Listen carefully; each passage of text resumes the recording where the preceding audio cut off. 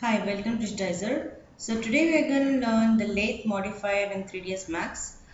Before that, we'll check with the shapes here, the splines option here, the line, rectangle and all. And I would request you to check with our previous video which is on the interface.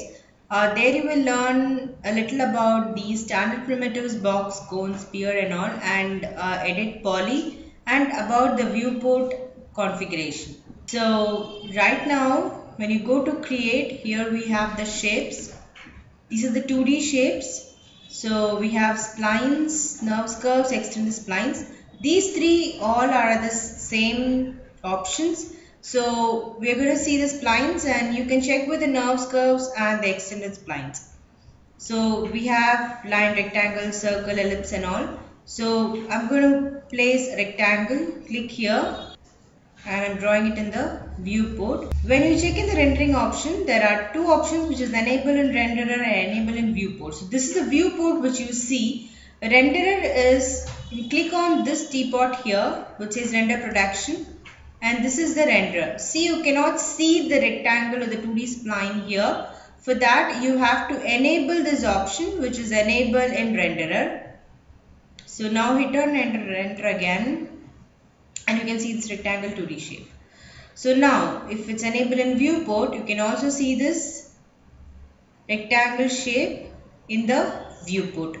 So make sure these two options are checked in while you're working with splines. So you can check with the other options which is circle, ellipse, arc, donut, engine, star. Text is, click on it, and in the front view I'm clicking here. This is the default text, max text. So you can change it, go to modify here and you can see the parameters option. You can change the style, you can underline it if you want, change the size of the text, change the spacing between the text and change the name of the text. I name it as CMS. Also change the color from here.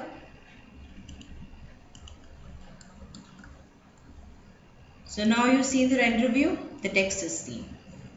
So next is the section. That's the interesting part. Any 3D shapes you model in 3dsMax, you can take a 2D section of the 3D object which you model here. So for example, here I am drawing a teapot and clicking on the section and drawing a section in the front view. Hit W, check in left view whether the section is placed on the teapot. So it's absolutely placed.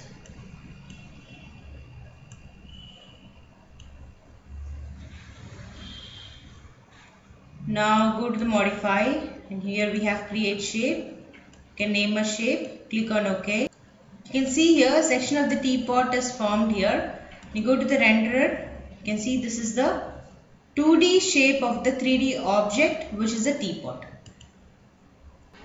Next is click on line and there are multiple options in the line.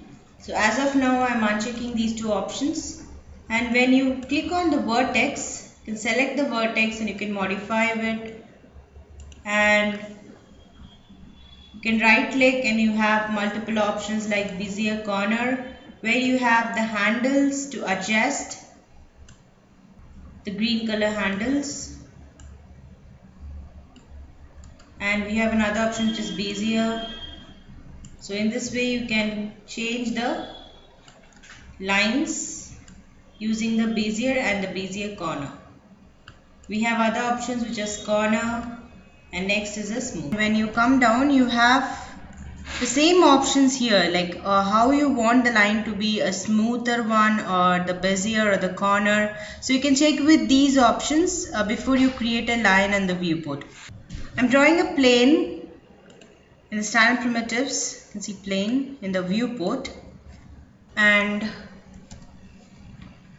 type M for material editor.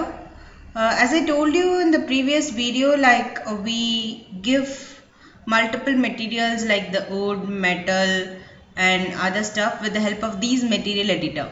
Other than that, you can just click here and you can change the color of the object whatever you draw on the viewport. So now I'm going to place a picture here.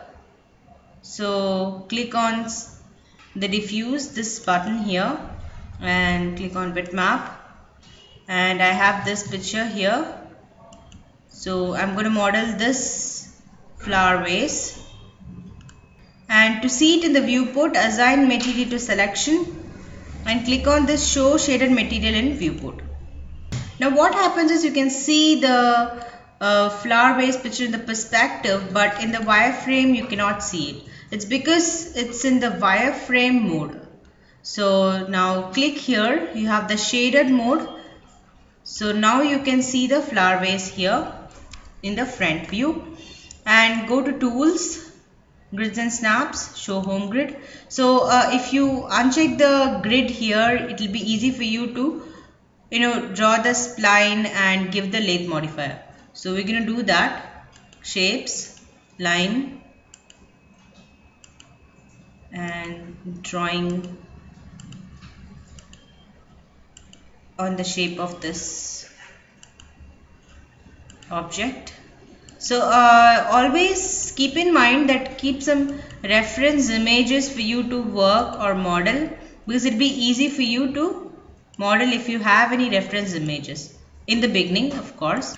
So I'm going to click here, right click and give smooth. So now it's smooth. So in this way you can adjust the vertices. We have another option which is refine. You can click here and you can add vertices also. You can adjust the vertices with the help of the Bezier corner, which I told you earlier. Right click and you have the Bezier corner. Right now I'm only clicking on smooth because already the lines which I've drawn is it's kind of smooth, so I'm not using the handles. But you can use, it depends upon how you want the object to be. So in this way you can model cups. I'm going to click on vertex, select all the vertices and right click and give on smooth. So it becomes smooth. So now we have the option in the modifier list, type L and you have the lathe option. You can see the object is like this, but don't worry, come down, you can see the minimum, click on that, you can see the object is made. So now all W and you can see the flower vase is done. When I click on the render button, you can see the shape is perfect, but sometimes what happens is due to the normals you cannot see the perfect shape. So do not worry for that. For that you can click on flip normals and you can see the perfect shape. So in this way you can draw some flowers and have some cylinders here to represent this as a flower vase. So you can also draw these objects with the help of the lathe modifier. To learn more in detail, please register to our website, which is www.digitizer.in, and for more updates, subscribe to this channel. Thank you for watching.